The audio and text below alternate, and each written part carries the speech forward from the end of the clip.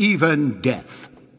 He refuses our gracious request, and gives us a condition to his return. A condition? This troublemaker? To me? If I allow the scriptures to be distributed, then he will return. It is clear, Your Majesty, that you either submit to Tyndale and print his scriptures, or, as he threatens, he will continue to cause havoc among the people through his writings. He threatens the church, and now it seems he dares to threaten you. My lord, I don't think that he dares to threaten me? Your Majesty, I don't... A threat indeed. I want him found and arrested. Anyone in possession of his writings will be hanged or burned, without exception. As persecution mounted in England, William continued to write, encouraging sincere Christians to stand firm for their faith. Do not fear men that threaten you, but trust God who is able to make good on his promise. Your cause is the gospel, a light that must be fed with the blood of our testimony, so that the light of the gospel will not go out. I will not have these writings stir up confusion and discontent among the people. The man must be stopped. You will not return to this place until you have found and apprehended this open wound, William Tyndale. Your Grace.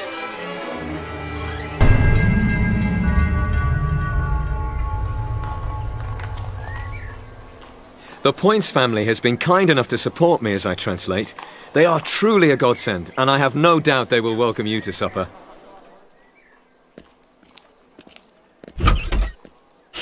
William! Just in time for supper.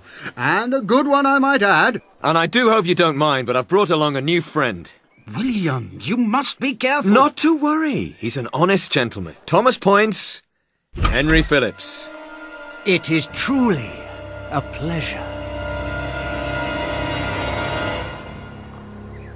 And so you see, Henry, just as the Apostle Paul clearly expressed himself to the early church in the language of his day, so we must have the scriptures in the common language today.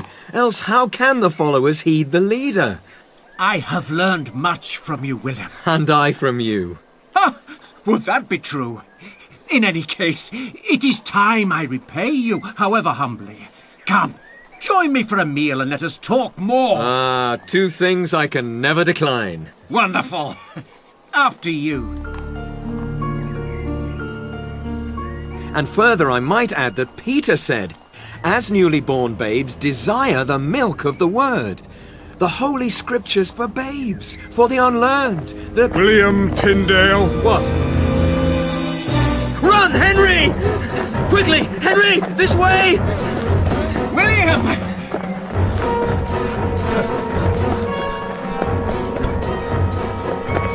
Which way, which... William! William! William Tyndale, you are under arrest. Oh, I shall have to have that meal all by myself. What? Henry? Farewell, William. It's been, shall we say, captivating. William Tyndale, you are under arrest. I am commanded to take you henceforth from this place to Vilvoorde Castle. You stand accused of heresy, teaching what is against Mother Church. I have neither written nor taught anything contrary to the Holy Scriptures. You break the laws of our church. Only when the church breaks the laws of God. So, you set yourself above the authority of the church. By God's grace, I am a servant of the church, insomuch as the church serves God. By your interpretation. By plain understanding of the Holy Scriptures. Your writings are smuggled into the hands of the common people. The holy word of God in common language. If the people seek the Scriptures, it is only because their soul is hungry. Recant!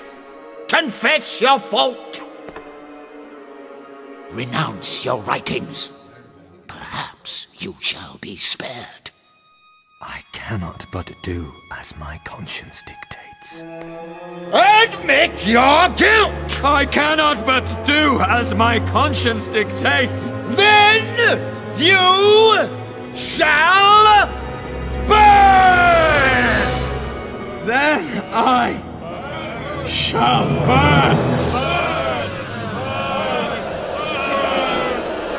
William Tyndall, you are charged with heresy, in that you have translated and distributed the Holy Scriptures in the English language, which is in direct violation of both state and church. You have denied the authority of the one true church and are sentenced to be executed by burning. May God have mercy on your soul.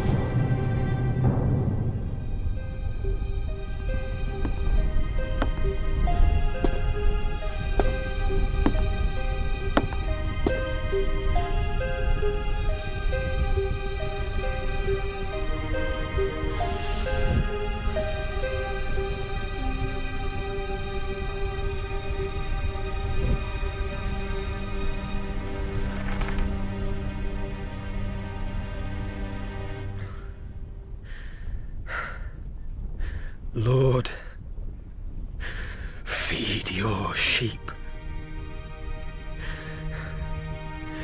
Lord, open the King of England's eyes. Open the King of England's eyes!